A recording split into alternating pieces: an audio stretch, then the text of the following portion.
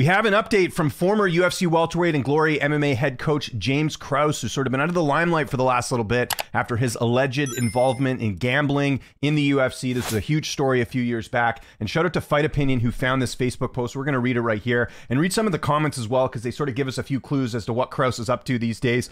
Fight Opinion says, in a Saturday morning post attributed on Facebook to James Krause, the post claims that Mr. Krause allegedly is $5 million in debt, but that it is real estate based and that he's supposedly involved in a real estate coaching group. Was there a gambling inquiry or not? Closed question mark. Of course, he's referring to the big scandal that happened a few years ago. When was this? I'm actually losing my dates here a little bit. 2023. So basically last year, all this came to fruition. It feels like it's been longer, but James Krause, one of the best coaches in MMA, ran one of the best gyms in MMA at Glory MMA. If you think of some of the names that were through there, including Brandon Moreno, you had Grant Dawson at one point was there.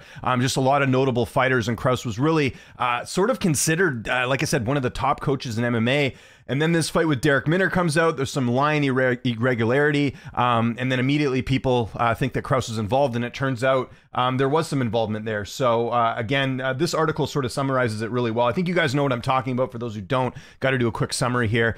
And it's one of the biggest falls from grace in MMA history, I would say as well, too, just because Krause, again, considered one of the sharpest minds, but involved in this really, really bad scandal. And think of all the gambling stuff that's come out in other sports now. I know just this past week we had the issue with the Toronto Raptors player who's allegedly betting as well. So yeah, a lot of this is coming out, but that's basically what's going on with Krause. And we'll just read Krause's post here. It says, I'm over $5 million in debt. And what Fight Opinion means here is he referring to, like, is Krause talking about his debt in related to gambling? Like, you know, there's lawyers, there's all types of things Krause can't work, I would assume, too, if he's under investigation. So there's a lot of different things when you first see this, you know, $5 million figure. I think a lot of us jump to the conclusion that this was something to do with the investigation that he's being under right now. So we'll read the post here. It says, I'm over $5 million of debt and don't lose a second of sleep over it. That's because I learned a few things along the way. Inflation. If you do nothing with your money, you're losing it due to the dollar not being worth what it was even a year ago. Cash flow. All my properties have money left over. All the bills are paid monthly.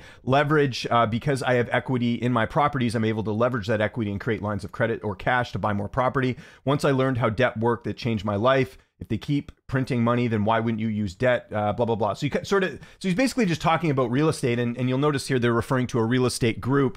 This sounds kind of similar to the gambling group, the 1% that he was running. He had a Discord that he was charging people for. And this is where the whole issue came to fruition with Krause was, you know, is he, I mean, I guess he was to a certain degree, was he giving out inside information, which you're not allowed to do? So first off, if you're a UFC fighter, I mean, I know they really put the rule in there before, but even prior to all that, it's really just not a good look, any fighter being involved in betting when it comes to fights. I know we've had other cases in the past. We had Justin James, if you guys remember, the former UFC fighter betting his entire purse against Charles Rosa. Then he ends up getting robbed in that fight by the judges and ends up losing his entire purse because he bet it all on himself. But yeah, with Krause, there was, you know, I guess sort of the selling point as well with his group was that he, you know, here's a lot of things in MMA, and that's, you know, that's illegal. You can't do that. You can't, you know, charge people money for being sort of an expert on things. And again, this is all alleged, okay? I don't know if any of this has all actually come to fruition, but allegedly this is what he was doing, was sort of feeding insider information and making bets off knowledge that he already had just from talking to coaches and seeing things at the gym and all that. But yeah, it brings up an interesting question. So I think, you know, sort of my first takeaway from this is that it sounds like Krause is not in jail. I just assumed he had been. That's why we hadn't heard from him, because the evidence from this ESPN article and other things that have come out seemed very overwhelming that basically he was screwed. So I think we know now that Krause not in jail. Maybe he's on some sort of protection. But like they mentioned here in the thread as well, the obvious question, and that I first thought about, and even mine as well, if someone was supposedly under state, Nevada, or federal gambling investigation, would they be allowed to get a real estate loan or bank loan from credit union? Would such an inquiry show up in a background check? That's a great question.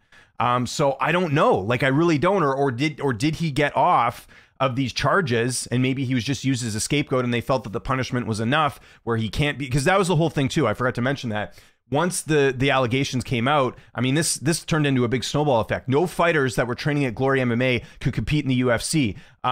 No fighters that were coached by Krause, are allowed to be in the UFC and all that. So that affected their business big time. And then, you know, so many other things. Krause had to shut down his Discord, his YouTube channel. There was a lot of things that were impacted because of this.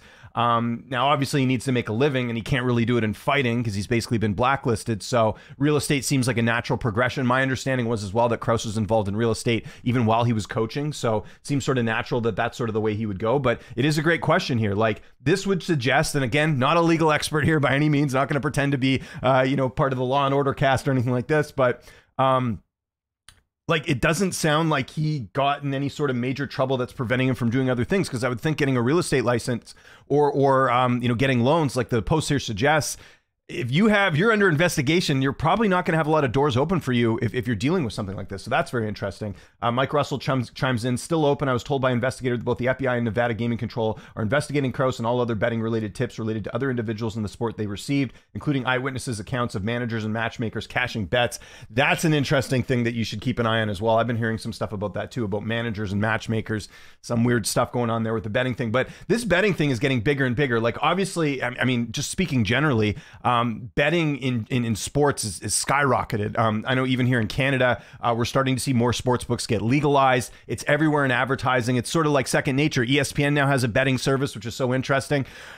So I feel like with this coming out, they almost wanted to use, and I'm not excusing Krause for anything that he's allegedly done, but he seems like a sort of the example to use of like telling fighters, you can't bet, you can't do any sort of stuff like this. And it's happened in other sports. Like I mentioned, we had the NBA thing last week. There was the NHL player Shane Pinto, who was suspended by the Ottawa Senators, or by the league, I should say, for allegedly being involved in betting. How about the Shohei Ohtani thing that's going on in baseball? Like, it's everywhere right now. So I think, my guess would be, kind of what Russell's saying here is I think he probably still is under investigation. I think because, if I had to just guess, I think because he hasn't actually been charged with anything, he's got to make a living somehow. So they're kind of going to let him kind of do what he wants. But I think this stuff takes time. Like, I think it's going to take a while. And like I mentioned, this story here just came out last January. So not this past January, January before.